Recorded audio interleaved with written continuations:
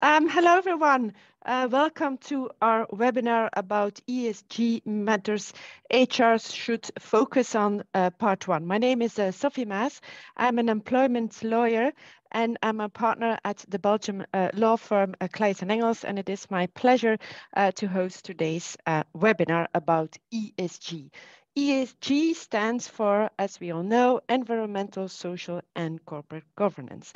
And it refers to evaluating a business not from a financial point of view, but from an environmental, social, and governance perspective. I think we can all agree that in the past, companies could largely go about their business, just making profits and satisfying their shareholders. But today, there is an increased expectations that companies should also act in accordance with ESGs. And we also see, that they need to do that for different stakeholders, be it their investors, their customers, but also their employees. And in particular, younger employees, they're very keen on working in an environment which corresponds to their values. And we also see that different national governments are also acting on this field. For example, also the European Union, who came out with a proposal last February on corporate sustainability due diligence. So this is why we think that companies, they need to prepare, and HR needs to consider in their HR practices ESG. And that is why we use Laboris, our global alliance, are here to help, and why we have, with our different expert groups, we have asked some of our members of our groups, which are consisting of different lawyers from all around the world. We have asked them several questions in relation to ESG, and I'm very happy to present you the result of those questions and those answers, which you can find on our Use Laboris website on our ESG page, where we have collected different resources in relation to ESG in the context of HR. And today's webinar, the purpose is to discuss with the chairs of our expert groups the results or the common conclusions that they have drawn based on the surveys that they have done with their members. And today is part one.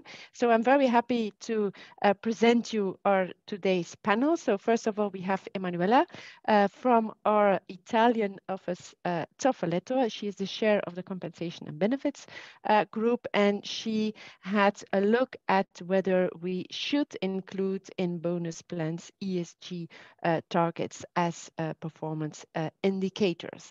Then we also have Alexander. Alexander is from our German office, Klimt. He shares the individual employment rights group, and he has examined whether ESG considerations will have an impact on individual employment policies. Then we also have Stefano, also from Italy. Stefano shares our OHS group, and he has examined whether companies should check whether their suppliers comply with OHS standards, or what they do in relation to OHS. And then myself, I'm heading the Immigration and Global Mobility Group, and we have examined in our group whether companies have social dumping legislation, and whether local companies can be liable if their subcontractors do not comply with minimum terms and conditions or immigration laws.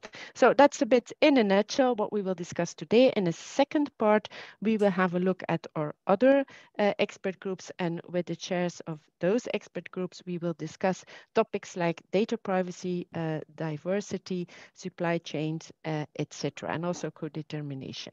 So I'm very also welcome you to join our next webinar, which will take place on the 17th of May. But let's start with today's webinar. So I'm first going to ask you, Emanuela. You had a look at whether we should include in bonus plans ESG factors or indicators. So can you give us a bit a conclusion of your survey with your members? Thank you, Sophie. And I'm happy to say that our survey shows clearly that the direction taken by the various decision makers across the world is absolutely unique. Indeed, the common trend from Austria, Australia, up to South America is to encourage the spread of ESG values, also by including them among the KPIs for our bonus in the bonus plan and bonus scheme. I remember for that KPIs stands for key performance indicators. So the common standard is that the ESG themed KPIs are not mandatory by law. But according to the result of the survey in more than 26 countries, it seems that the tendency, as I said, is absolutely clear in saying that it is absolutely advisable to include them in the bonus scheme. To include KPI as KPI, to use KPIs as indicator for bonus scheme, long-term and short-term one. Having said that, it should be also worth noticing that stricter provisions referring to the implementation of ESG remuneration policies are usually provided for specific kind of company. In a nutshell, for example, in Italy and in Croatia, listed companies are required by law to set out their remuneration policy in contribution to pursue the sustainability of the company. In addition, in other European countries, such as France and Austria, large corporations, that means corporations with more than 500 employees, are required to provide annual non-financial statement about their impact on environmental, social, and employee matters. And I mean, as you said, this is not unexpected because EU regulation specifically requires that certain large companies have to disclose information on the way they operate and manage social and environmental challenges. Another interesting point is that according to European regulation on sustainability related disclosure in the financial sector, states that financial market participants and financial advisors must include information in their remuneration policies on how those policies are consistent with the integration of sustainability risk. So therefore, according to the EU, including ESG indicators as KPI in bonus plan and bonus scheme may be a way to comply with these reporting requirements. As I said, this is not a trend affecting only European countries, but it's a common trend also outside the EU. For example, during 2021, both in the UK and the US, additional disclosure obligation on ESG metrics have been introduced. Finally, considering that we have very few minutes at our disposal, I would like to point out that ESG is not only dedicated to intangible long-term goals and to environmental protection, because a correct application of the ESG philosophy is the one that embraces not only safeguard of the working environment as a whole.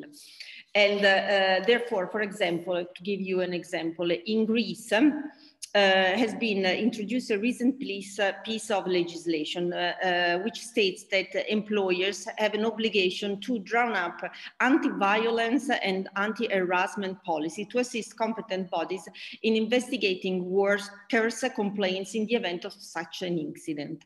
Therefore, it seems that now includes, for example, as a KPI, as an index, the reduction in the number of those incidents as a KPI could constitute an ESG indicator affected bonuses. Finally, I have to also point out that a great part of listed companies all over the world has included the employee satisfaction and commitment as ESG KPI. But those are only examples of possible ESG KPIs. And if we have time a little bit later, we can discuss this a little bit more in details. Thank you. Yeah, thank you, Emanuela. Very interesting. Then I'm now going to Alexander. Alexander, you have been looking at whether ESG considerations will have an impact on employment policy. So what are your conclusions after your survey? Thanks, Sophie. Thanks a lot. We have received in total feedback from 21 countries. And as a conclusion, from the vast majority of the countries, we received the answer that ESG will change company policies, such as code of ethics, company travel policies, and much more. But let me go a bit into further detail, as we do not have a complete uniform picture. Let me start with South America and here Argentina. Here we learned that ESG is not having the importance that it should have as in other countries due to the economic crisis. That local Argentine companies are still worried about surviving and moving forward. Nevertheless, this picture changes if we deal with international companies having subsidiaries in Argentina. The situation in Brazil is a bit different. We were informed that company policies have a key role with regard to ESG, as a sustainable company cannot tolerate corruption, bribery, anti-competitive practices, discrimination, harassment, or illegal activity. In such regard, the code of ethics seems to be the primary piece of the company's internal policies to incorporate the ESG rules, as it provides for norms of social behavior. And in Chile, we see that it is very likely that ESG factors would be implemented in the company's policies to boost employee motivation to perform better and uplift their productivity, attract talent through greater social credibility. But here we still speak about will be reflected.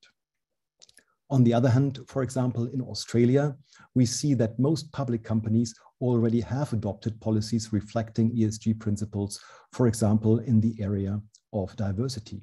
Listed and unlisted companies alike are increasingly focused on ensuring that their policies reflect the evolving expectations of investors and regulators, and are increasingly likely to amend existing policies or introduce new policies to address ESG issues.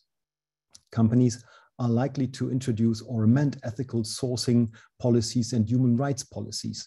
This is a result of Australian modern slavery reporting requirements and a growing international movement towards mandatory supply chain and human rights due diligence.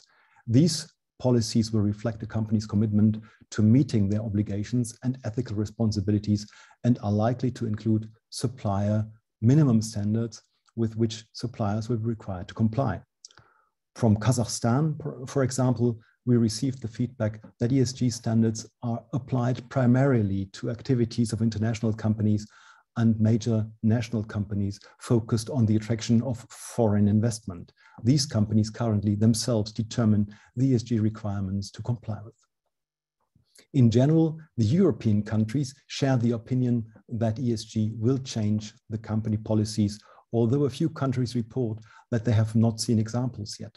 But the majority of the countries says that ESG no longer is a nice to have, but a must have. Especially the Corporate Sustainability Reporting Directive will strengthen the importance of ESG in Europe. And in Finland, for example, we see that Finnish employers already integrate ESG goals into their policies. The same applies in other countries such as Greece and Germany, whereby in Greece, this only concerns the larger international corporations. In Estonia, we even hear the clear answer that ESG needs to be embedded holistically in the DNA of a business. And one way to do this is through policies. Another interesting example is France. In France, we already see corresponding legislation resulting in a first step from the law to fight climate change. And it is very interesting, in addition, that this law strengthens already the Works Council's power on the environmental aspects. The Works Council consultation must include the environmental aspects, especially for projects. On the other hand, for example, in Poland, ESG is not yet introduced in Polish law. Polish companies very often adopt global policies such as code of ethics or company travel policies. So only in case ESG affects their content globally, it also affects companies and employees in Poland. Concluding, we forecast that ESG will be reflected in company policies. For example, in business-related travel policies, these will definitely change. Traditionally, the primary focus of travel programs has been cost control, gaining greater visibility into spending practices and finding ways how to organize corporate travel more efficiently.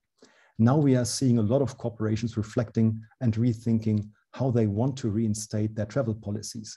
Companies are increasingly calculating sustainability tools to compare the environmental costs of their travel choices. So policies will reflect this.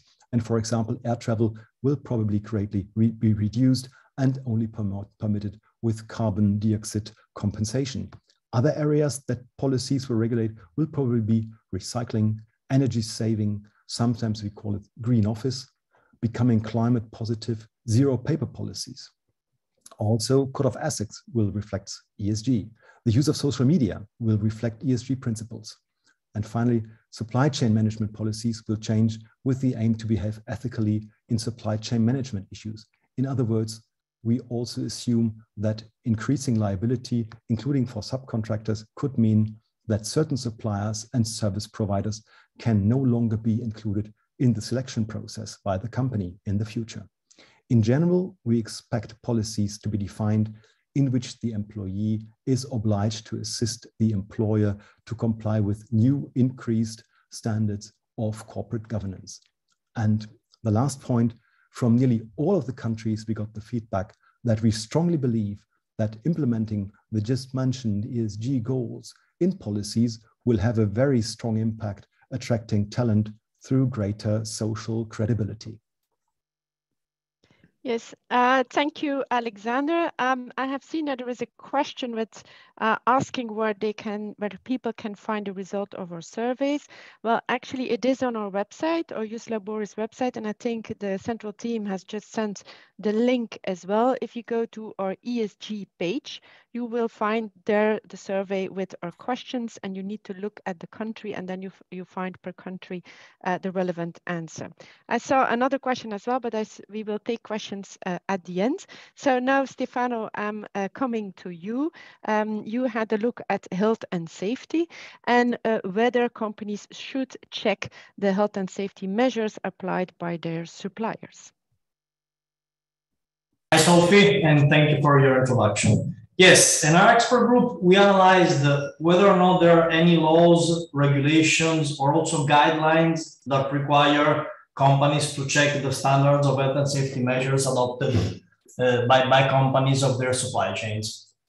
And what we have discovered is that while at the moment in most countries there is no general obligation to carry out a specific supply chain due diligence concerning the respect of minimum health and safety standards, at the same time, from most countries, we received the answer that there is starting to be a focus on this issue, and several of our partner firms are suggesting their client companies to start to be prepared to comply with expected increasing regulation in this sector.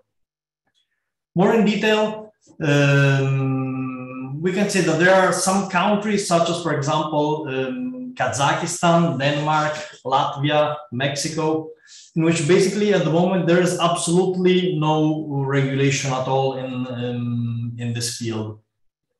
Also in Finland, at the moment there is no specific provision in such sense, but it's one of the countries in which we have told that there are some preliminary preparations being done for drafting a national ESG law, which would likely also include H&S aspects connected to supply chains. And also, as Alex was saying before, from Finland, we received the same answer, and which is that many organizations, although there's no specific obligation in such sense, have already started to take actions enhancing self-enhancing responsibilities in their own codes of conduct. Then there are several other countries such as Hungary, Italy, Brazil, Belgium, Chile, and Korea, among the others, in which there are indeed some specific health and safety obligations with reference to companies involved in the supply chain, but only in the case in which the services are carried out on site, so on the principal side. In these countries, there are some relevant distinctions among the different jurisdictions. But the main theme is that in those countries, there is some sort of obligations towards the employees of the contractors and subcontractors, as well as some kind of joint liabilities in case of accidents happening in the workplace.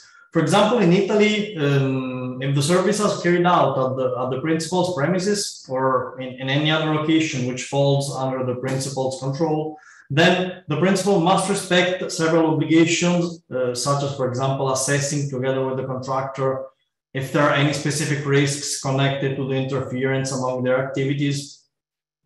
And moreover, in the event of accidents, with some exclusions in some cases, but the principal may be held jointly liable with the contractor or subcontractor which employs the harmed employees. There are also other countries in which regulations concerning health and safety in the supply chains do apply, but only under specific circumstances or in certain specific sectors. For example, in Sweden and in Estonia, there are specific regulations, but always connected to the health and safety obligations in the supply chain. But such regulations only apply in the construction sector. In other countries, for example, as it may be the case of Netherlands and Greece, there are specific provisions, but only with reference to the transport sector, for example, or activities carried out in distribution centers. What we discovered to be the most interesting situation is the one in Germany, in which a law has already been approved, which will come in force on January 1, 2023. It is a law on corporate due diligence to prevent human rights violations in supply chains. And as I was saying, it will come into effect next January. And the law imposes on companies several obligations concerning the management of their supply chains. And such obligations include the one to carry out specific due diligence on the occupational health and safety standards. These provisions will apply to companies with more than 3,000 employees, so only for big companies, starting from next year, and to companies with more than 1,000 employees, starting from January 1, 2024. And what is interesting is that it will be applicable to both service and manufacturing supply chains. Failure to comply with the obligations set forth therein may result in relevant fines up to 2% of the average turnover and or in the exclusion from procurement processes. So basically, what we found out from our analysis is that although there is not from a general standpoint, there is no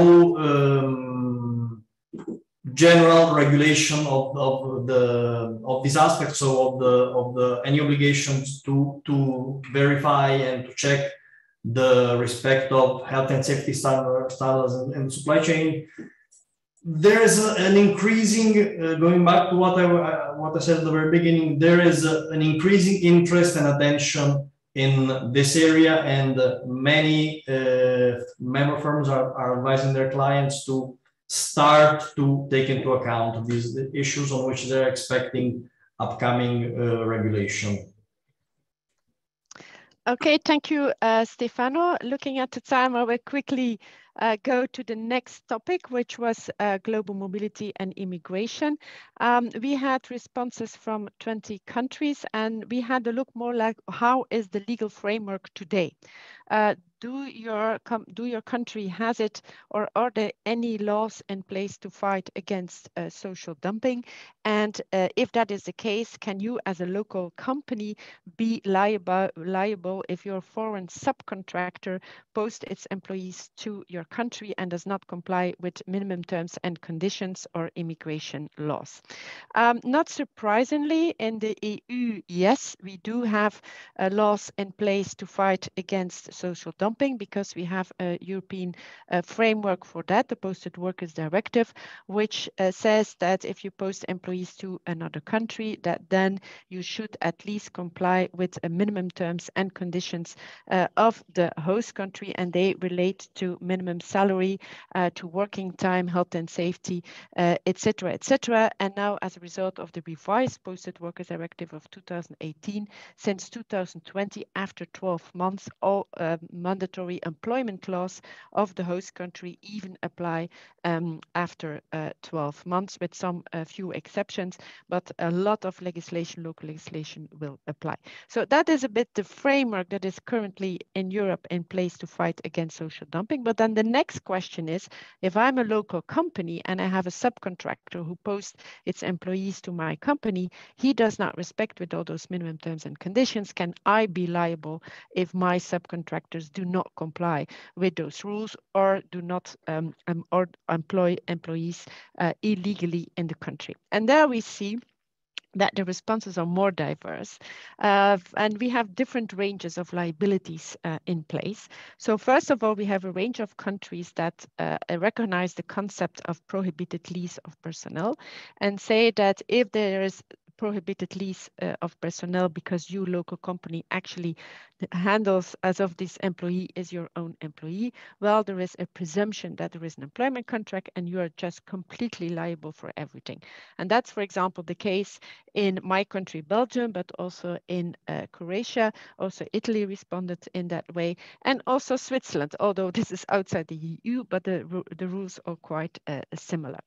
Then we had other countries responding, yes, we have liabilities in place, but for example, for payment if the salaries are not correctly paid, and it can be minimum wages, so liability for minimum wages or for just the actual wage, but there we see differences compared to the sectors. There are countries saying that it applies to all sectors, like in Italy, Germany, and in the Netherlands, but you have also other countries saying that no, it's only in the construction sector that we have that. For example, that was the case in Estonia and in Croatia.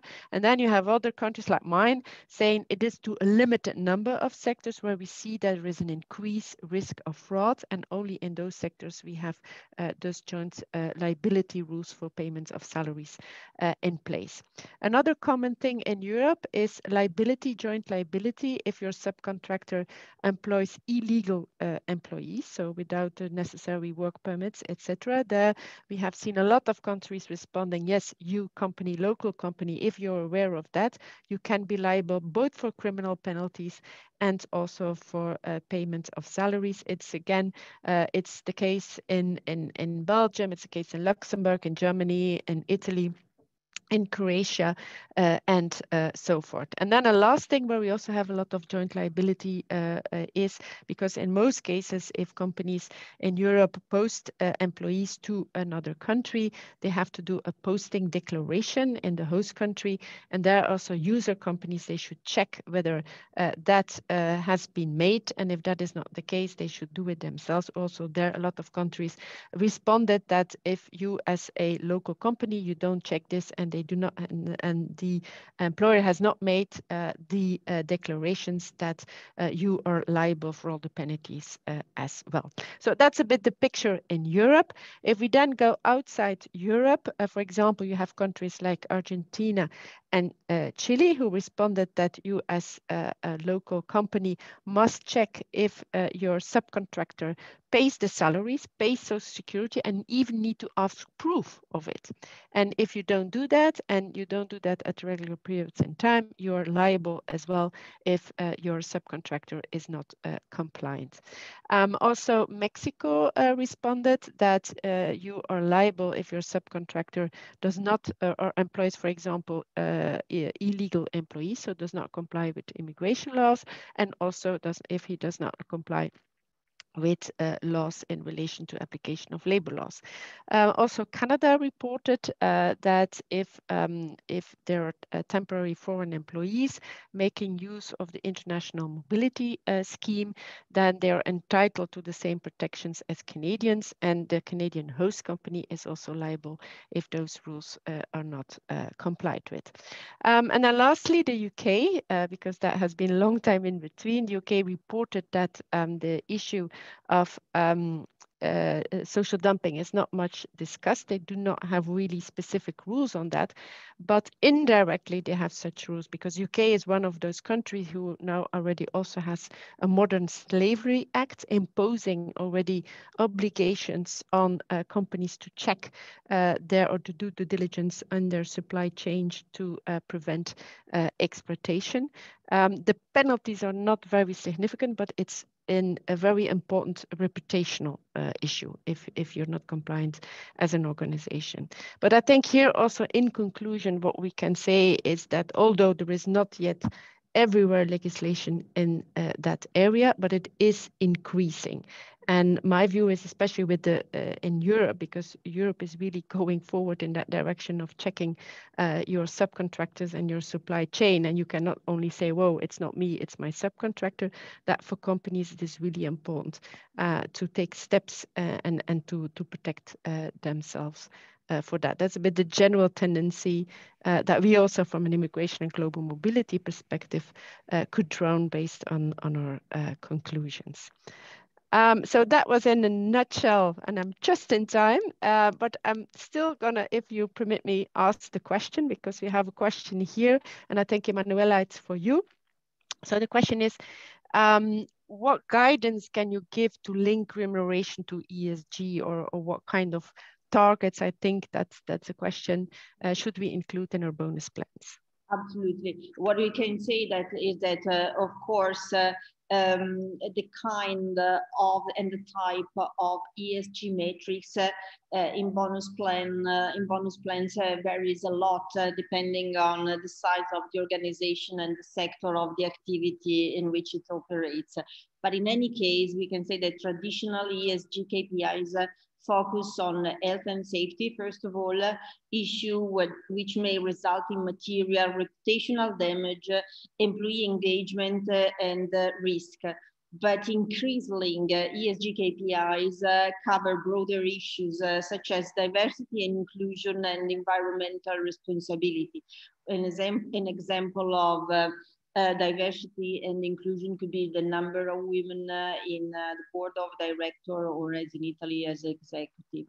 But in any case, we can also say that there could be a difference between the KPI that you use in the short-term bonuses scheme and in the long-term one.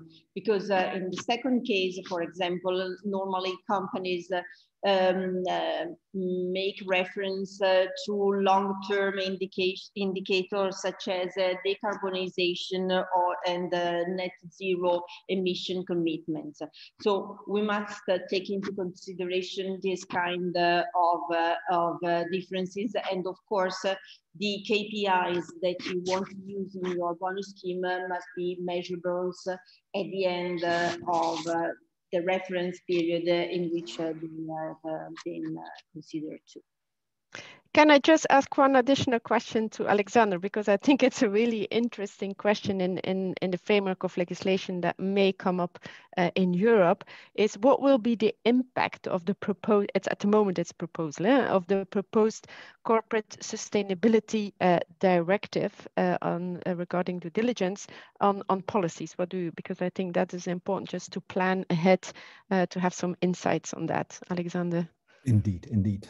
As long as to the companies which the CSRD policy applies, as part of the CSRD reporting, companies must report on a variety of sustainability-related circumstances to the extent necessary for an understanding, as the directive says, of the company's business and performance, results, position, and the impact of its operation. In addition to a variety of other topics, the directive provides for reporting on things like social responsibility and treatment of employees, diversity, including at management level, equal opportunities for all, including gender equality, equal pay for equal work, training and qualifications, and employment inclusion of people with disabilities, working conditions, including safe and acceptable workplaces, wages, social dialogue, collective bargaining, respect for human rights is another issue, fundamental freedoms, democratic principles and international standards, combating corruption and bribery in all business relevant facets, stakeholder information, targets for the above reporting items, and procedures for achieving them. and in updating progress. So reporting is required on all these matters. And in order to do this, I strongly believe that these aspects then will also be reflected in the underlying company policies. Okay, thank you very much. I see that we are at the end of our webinar and our timing. Don't see any other questions. So first of all, I want to thank the panel for your attendance, and of course everybody here for coming to our webinar and listening. I hope you find it interesting. I really invite you to our second part, which is on the 17th of May, where we will discuss the outcomes of our surveys regarding the other topics. But in the meantime, you can already go on our website where you will find various materials regarding ESG. You have it there again. You see the link. The key questions, if you go there a bit further after it, you find our questions and per country the responses. We also have another report on ESG, and we continue to add things there as well.